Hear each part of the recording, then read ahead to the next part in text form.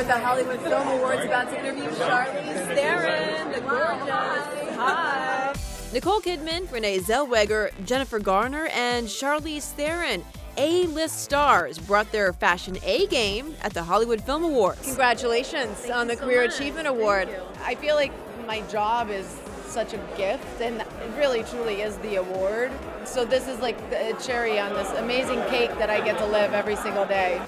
Bombshell is the latest film in her career. Out December 13th, Charlize, who received her award from co-star Nicole Kidman, plays Megyn Kelly in the tale of sexual harassment at Fox News. Did you talk to her beforehand or during the process?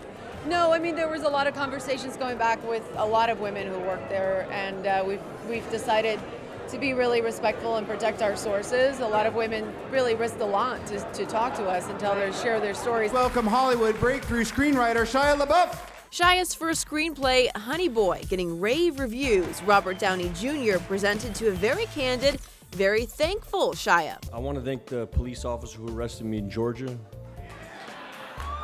for changing my life.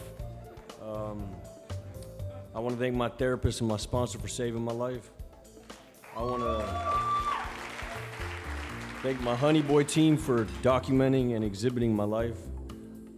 I want to thank my team for being a part of my life. My parents for giving me life. Thank you for inviting me. I appreciate it. Have a good night. This night, a preview of awards season, and the stars were out. Ford vs. Ferrari stars Matt Damon and Christian Bale on stage, and backstage, a collision of legends: Al Pacino, Francis Ford Coppola, and Martin Scorsese. Viola Davis handed the Breakout Actress Award to Cynthia Erivo, who was honored to share the story of famed freedom fighter Harriet Tubman in Harriet. She's like the original badass, and she is a woman that has changed the face of the world, and I'm really glad to be a part of that moment. It's important.